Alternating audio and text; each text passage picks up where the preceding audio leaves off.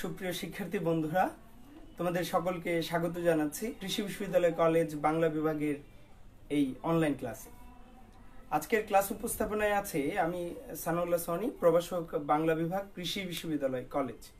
বন্ধুরা, ক্লাসের শুরুতেই তোমাদের সকলকে শুভেচ্ছা জানাচ্ছি।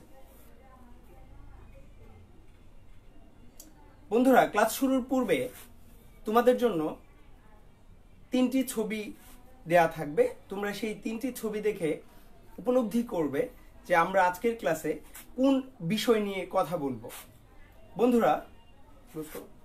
বন্ধুরা তোমরা দেখতে পাচ্ছ এখানে একটি অস্ত্রের ছবি দেয়া আছে এবং একটি বোমা বিস্ফোরণের ছবি দেয়া আছে। বন্ধুরা, আমরা এবার যাব তৃতীয় ছবিটিতে। তৃতীয় ছবিটিও একটি যুদ্ধ বিধ্বস্ত অঞ্চলকে দেখাচ্ছে। বন্ধুরা, এবার তোমরা কমেন্ট করে আমাকে জানাও যে আমরা আসলে এই 3টি ছবির সঙ্গে আমাদের পাঠের কোন কবিতার মিল রয়েছে। হ্যাঁ বন্ধুরা, তোমরা ধরতে পেরেছো। আমাদের আজকের আলোচ্য বিষয় বা আজকের ক্লাসের মূল বিষয় সেই অস্ত্র কবিতা। প্রথমেই আমরা যাব কবি পরিচিতিতে। তোমরা দেখতে পাচ্ছ এখানে একটি ছবি দেওয়া আছে আহসান হাবীব। আহসান হাবীবের জন্ম 2 জানুয়ারি 1917 এবং মৃত্যু 10 জুলাই 1985। তিনি সাংবাদিক এবং সম্পাদক ছিলেন দৈনিক পূর্ব পাকিস্তান পত্রিকায়, পরবর্তীতে যেটি দৈনিক বাংলা নামে পরিচিত হয়। বাংলা একাডেমি এবং 21শে পদক তিনি পেয়েছেন। বাংলা একাডেমি পদক পেয়েছেন 1961 সালে এবং 21শে পদক পেয়েছেন 1978 সালে। বলা হয়ে থাকে সাহিত্য সমালোচকদের মতে আহসান হাবীব একজন মানবদরদী শিল্পী ছিলেন। তার কবিতার মূল বিষয় ছিল সংবেদনশীলতা এবং ব্যক্তিগত অনুভূতি, জীবন ঘনিষ্ঠ আশাবাদ তার কবিতায় মূর্ত করেছেন তিনি। এবং তিনি সেই জীবন ঘনিষ্ঠ যে চেতনা, সেই চেতনার রূপের সঞ্চার ঘটিয়েছেন তার কবিতায়। তার বিখ্যাত কিছু কাব্যগ্রন্থ রয়েছে, যেমন মেঘ বলে চৈত্রে যাব, রাত্রি শেষ ইত্যাদি। তাহলে চলো বন্ধুরা, আমরা মূল কবিতার দিকে ধাবিত হই। মূল কবিতা সেই অস্ত্র। মূলত সেই অস্ত্র কবিতাটি শুরু করবার পূর্বে আমি তোমাদেরকে 2টি কথা বলতে চাই। এক, সেই অস্ত্র কবিতাটি বিদীর্ণ দর্পণে আয়নার মুখ, অর্থাৎ এই কাব্যগ্রন্থ থেকে এই কবিতাটি সংকলিত করা হয়েছে। এবং দ্বিতীয় যে পয়েন্ট, তোমরা অবশ্যই নোট করে নিবে, দ্বিতীয় পয়েন্টটি হচ্ছে সেই অস্ত্র কবিতার ছন্দ। মনে রাখবে সেই অস্ত্র কবিতাটি অক্ষর বৃত্ত ছন্দে রচিত। তাহলে চলো বন্ধুরা, আমরা সেই অস্ত্র কবিতায় প্রবেশ করি। মূলত কবি সেই অস্ত্র কবিতার নাম করেছেন সেই অস্ত্র। কেন? সেই একটি শব্দ এবং সেই শব্দটি দিয়ে কবি আসলে নির্দেশ করেছেন এমন একটি অস্ত্রের কথা যে অস্ত্রের সঙ্গে তুমি বা আমরা সকলেই কি সেই অস্ত্রকে চিনি। তাহলে চলো কবিতায় প্রবেশ করি। আমাকে সেই অস্ত্র ফিরিয়ে দাও, আমাকে সেই অস্ত্র ফিরিয়ে দাও, সভ্যতার সেই প্রতিশ্রুতি। কবি বলছেন যে আমাকে সেই অস্ত্র ফিরিয়ে দাও, যে অস্ত্রের কথা তুমি জানো, আমি জানি, আমরা সকলেই জানি, সভ্যতার সেই প্রতিশ্রুতি। মানুষ যখন আদিম সভ্যতা থেকে সভ্যতার দিকে ধাবিত হলো, তখন তাদের প্রধান বিষয় ছিল মানুষের একত্রিত হওয়ার, মানব জাতির শীর্ষে পৌঁছাবার প্রথম বিষয় ছিল ভালোবাসা। কবি বলছেন যে আমাকে সেই অস্ত্র ফিরিয়ে দাও, সভ্যতার সেই প্রতিশ্রুতি। মূলত সেই ভালোবাসা, মানবিকতা, ভ্রাতৃত্ববোধের কারণেই আমরা নিজেরা সভ্য হিসাবে দাবি করছি আমাদেরকে, বা এই সভ্যতা নির্ভর যে সমাজ, সেই সমাজ আমরা বিনির্মাণ করতে পেরেছি একমাত্র কারণ যে আমরা কি সেই ভালোবাসার বন্ধনে একে অপরের সঙ্গে আবদ্ধ, মানবিকতার বন্ধনে একে অপরের সঙ্গে আবদ্ধ। সেই অমোঘ অনন্য অস্ত্র আমাকে ফিরিয়ে দাও, অমোঘ, যেটা কখনো ব্যর্থ হয় না, অব্যর্থ, সেই অনন্য অস্ত্র আমাকে ফিরিয়ে দাও। অনন্য, এই অস্ত্রের সঙ্গে অন্য কোনো অস্ত্রের তুলনা চলে না। যে অস্ত্র উত্তোলিত হলে অরণ্য হবে আরো সবুজ, অরণ্য হবে আরো সবুজ। যে অস্ত্রের কথা বলছেন কবি সেই ভালোবাসা নামক অস্ত্রের কথা বলছেন, যে অস্ত্র দিয়ে কি সুন্দর এবং সমাজ বিনির্মাণ করা সম্ভব, যে অস্ত্র দিয়ে অরণ্য আরো সবুজ হবে। অরণ্য ধর্মই সবুজ হওয়া, কিন্তু মানুষে মানুষে হানাহানি, মানুষে মানুষে হিংসা বিদ্বেষ কি করে, সেই অরণ্য মানুষের জীবন, সমাজ, সভ্যতা সবকিছুকে কি করে দেয়, ধ্বংস করে দেয়। নদী সেই অমুক ঘনন্য অস্ত্র আমাকে ফিরিয়ে দাও, সে অস্ত্র আমাকে ফিরিয়ে দাও, যে অস্ত্র উত্তোলিত হলে পৃথিবীর যাবতীয় অস্ত্র হবে আনত। কবি বলছেন সেই অস্ত্র আমাকে ফিরিয়ে দাও, যে অস্ত্র উত্তোলিত হলে পৃথিবীর যাবতীয় অস্ত্র হবে আনত। আনত হবে মানে নত হবে।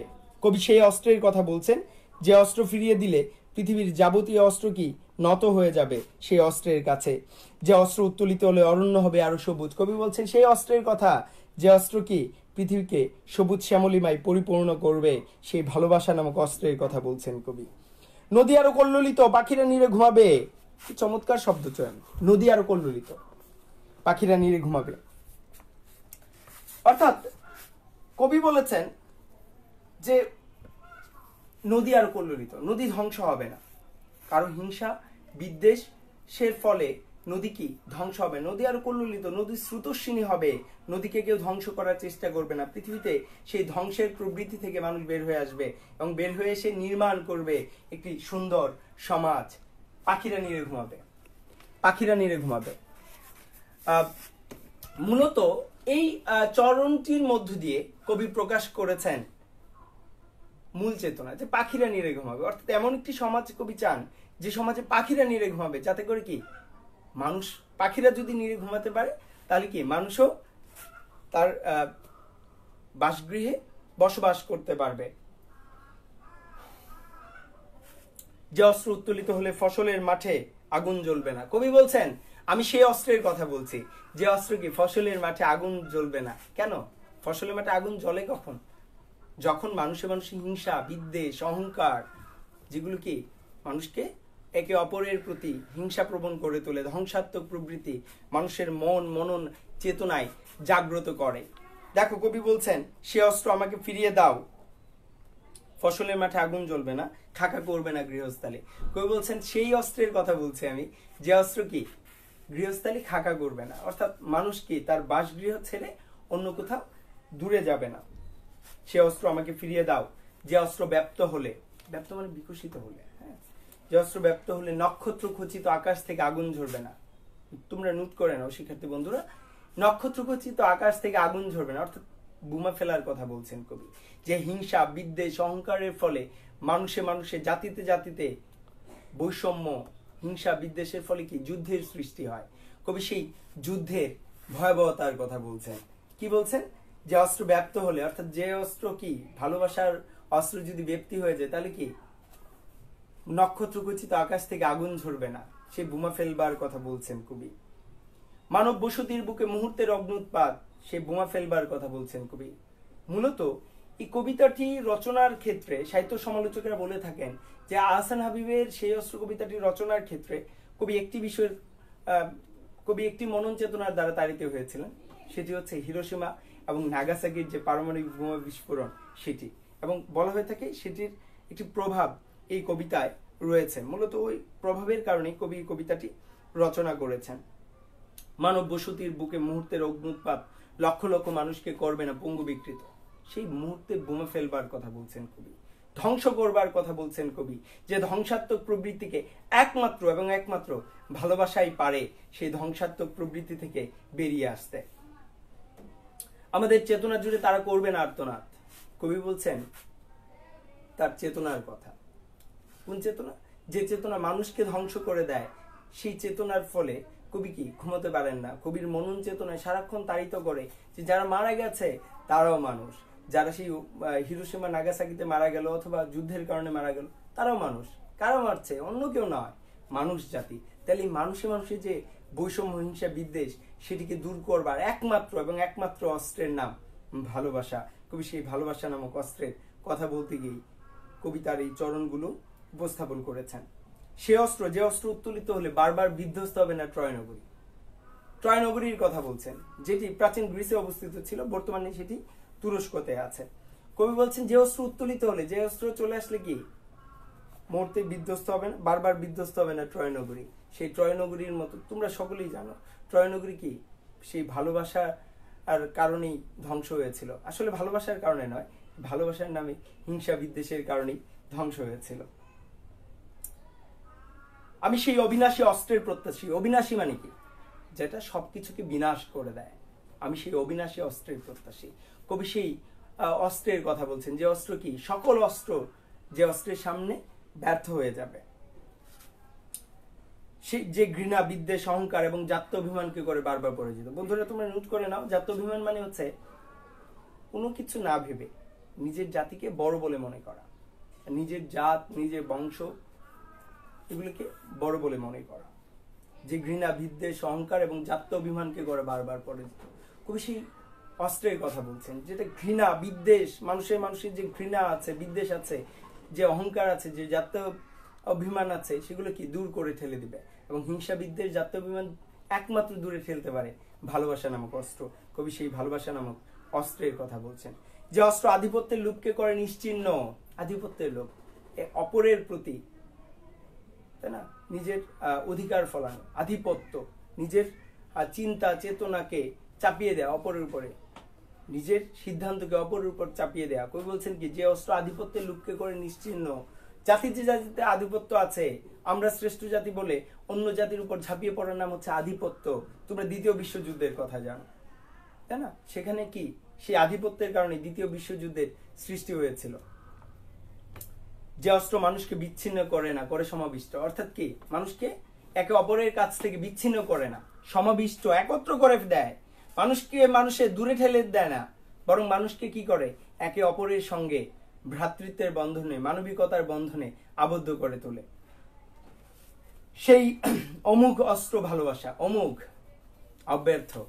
কবি বলছেন এতক্ষণ ধরে আমি বলছি, এখন সরাসরি বলতে চাই পাঠক তোমরা জেনে রাখো, আমি যে এতক্ষণ ধরে অস্ত্রের কথা বলছি সেটির নাম অমোঘ অস্ত্র, অব্যর্থ অস্ত্র। নাম কি? ভালোবাসা।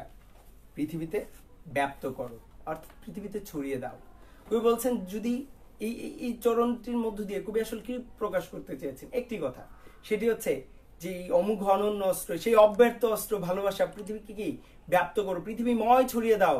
তাহলে কি মানুষে মানুষে হিংসা থাকবে না, বিদ্বেষ থাকবে না, অহংকার থাকবে না, জাত্য অভিমান থাকবে না, বংশ গৌরব থাকবে না, বরং মানুষে মানুষে এই ভালোবাসার ফলেই একটি মানবিক সমাজ বিনির্মাণ করা সম্ভব।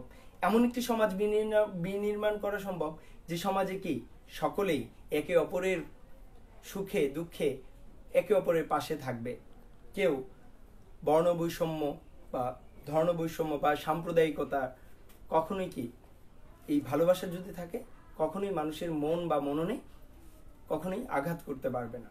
ঠিক আছে বন্ধুরা, আমরা ক্লাসের সমাপ্তির দিকে চলে এসেছি।